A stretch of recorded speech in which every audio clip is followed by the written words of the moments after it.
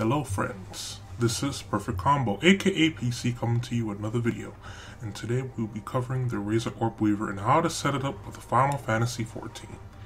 I'm going to show some examples on how to keybind on this gamepad, and hopefully from watching this video you can get an idea of what you would like on your gaming keypad. Alright, the first thing you need to do is install the Razer Synapse 2 software. Don't install the Razer Synapse 3 as it is not compatible with the Razer orbweaver. I don't know why they have it like this, but like I said, you will have to install the Razer Synapse 2 software. So let's get started. Okay, so since you have your software open, right?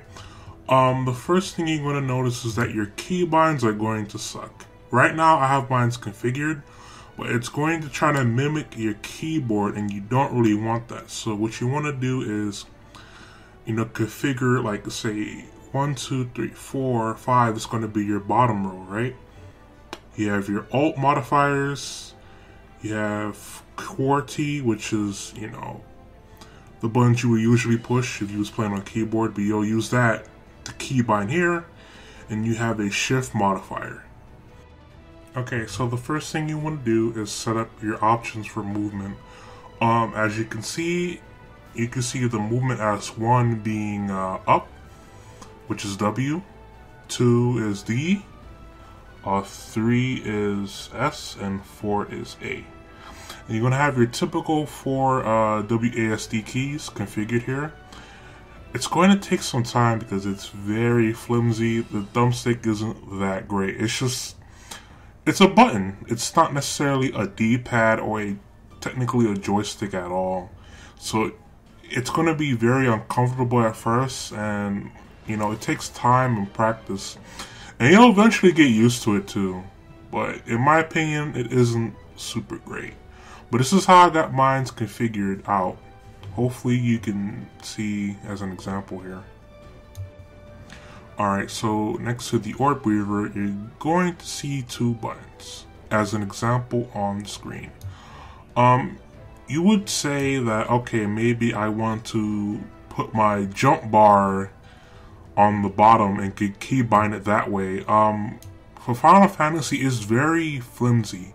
And while you're moving, if you're trying to hit it, it's very hard, and you might end up just jumping instead of like forward jumping, and maybe you want to jump over something, but it's a hard time to hit both at the same time. So I would recommend configuring this to like inventory, like a little shortcut.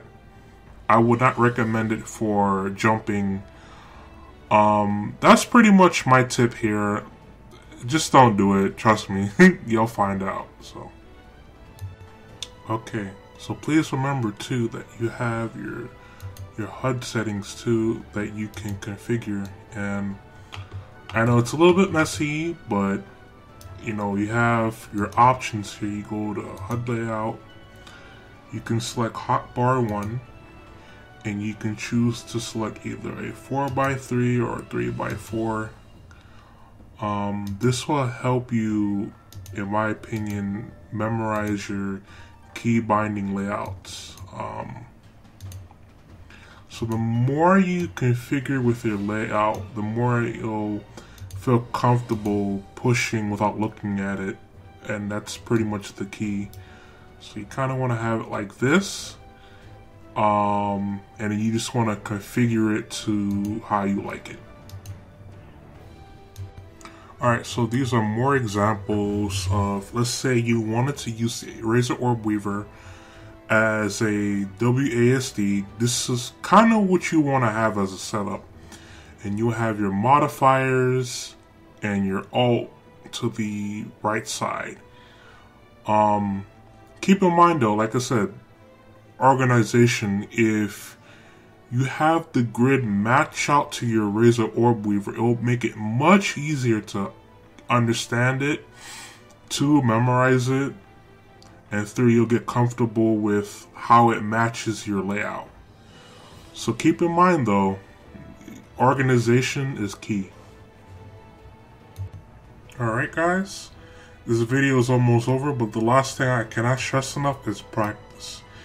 This orbweaver is going to be like a $120 device, and like I said, you're going to get discouraged at first. So the first thing I want you to do is, if you get your Razer orbweaver, is to practice. Since I'm playing Summoner, I have to practice swift casting and moving, slide casting basically. And you have to practice your rotation. Make sure you keep practicing. You got to get the muscle memory down. You're gonna make some mistakes. You're gonna hit the wrong set of keys. You can always try to modify your Razer orbweaver to add some weird stickers on it or Velcro strips. Just to help understand your finger placements, because I know keyboard users, they have a certain button to indicate where they do for typing. I mean, it's the same thing, but you just want to practice until you get it down. Alright, I want to say thank you guys for watching. If you're considering buying this product, I say go for it. It may not be for everyone, and that's perfectly fine. You may just want to be a full-time keyboard user, or a full-time, PlayStation controller user, or an Xbox controller user. But this is another option, just in case, you don't feel any of those devices you've been using. You want to use something different. This is a third option. Like I said, I'm still new to making videos, so my voice will be out of whack from time to time. And I will try to get better by watching more YouTube videos. So like I said, I'll see you guys next time, and make sure to subscribe. If you have any questions, you can hit me up on Twitter, and I'll be happy to answer any questions if you have any. So thank you, and see you guys next time.